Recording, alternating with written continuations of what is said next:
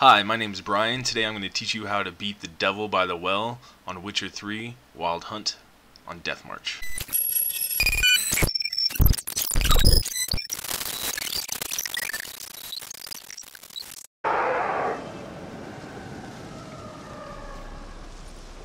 Hey, I think it worked. So the fight starts just after you burn the corpse and the bracelet.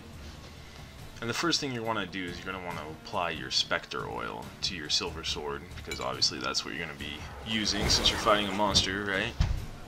The second thing you're going to want to do is you're going to want to use the Signed Yrden for this fight. What it does is it actually materializes the Noon Wraith, so you can actually hit her with your sword.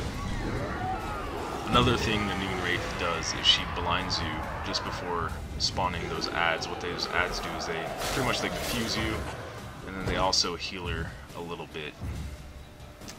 One of the other things is, I think I say in all my videos, but you need to sidestep instead of roll.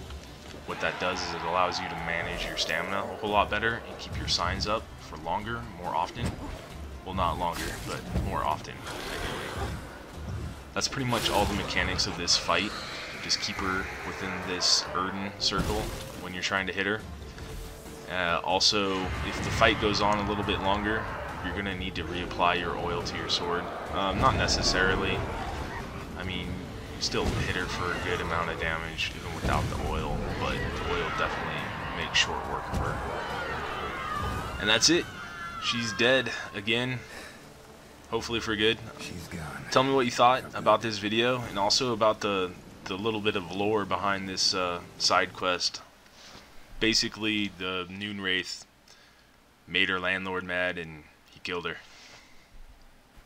If you like this video, please comment below and subscribe. Thanks.